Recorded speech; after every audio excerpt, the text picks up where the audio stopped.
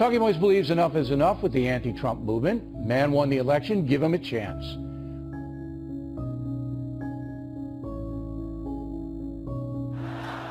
And now you're going to run for president. Don't you think that's a really cool idea, you guys? You'll keep them honest. You'll keep them honest, Donald. Personally, I hope you win, because I can't wait for the the inauguration. This will be the year the American people say enough is enough.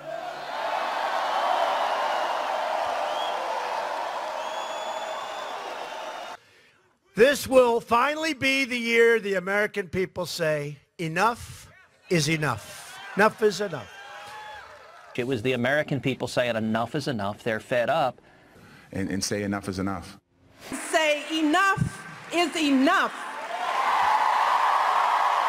Enough is enough. And we do not tolerate this kind of behavior in this country.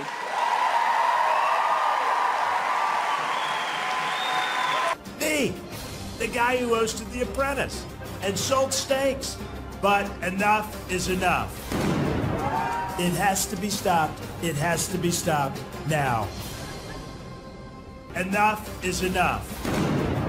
Enough is enough. Enough is enough.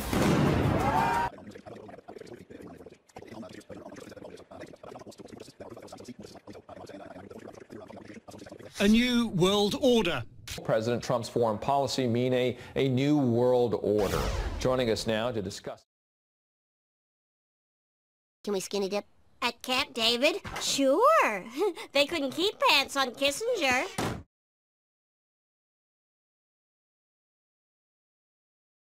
There's a need for a new world order. A new world order can be created. Without my help and knowledge, every one of you will be dead. Got a name? Trump. I bet it fits. Your name is Trump? How long are you gonna let this con man walk around town?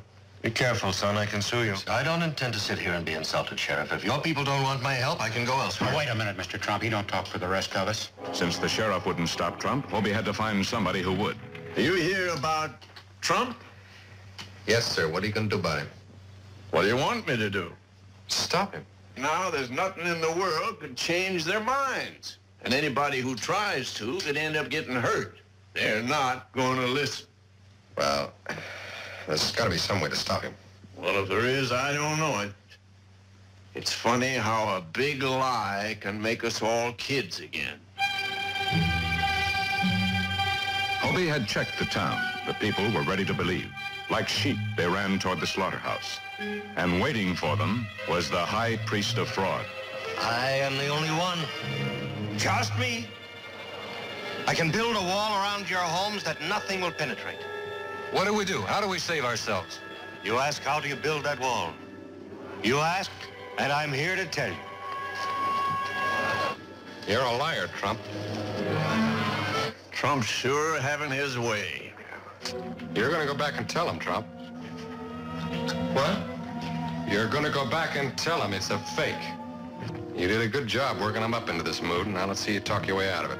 You don't think I'd lie, do you? You don't want an answer to that. No, I don't need you now. Every minute you're alive, my neck's in trouble. And there was a saddlebags. I'll take it. Until the crowd knew that everything Trump had said was a lie, there was no hope for Talbot.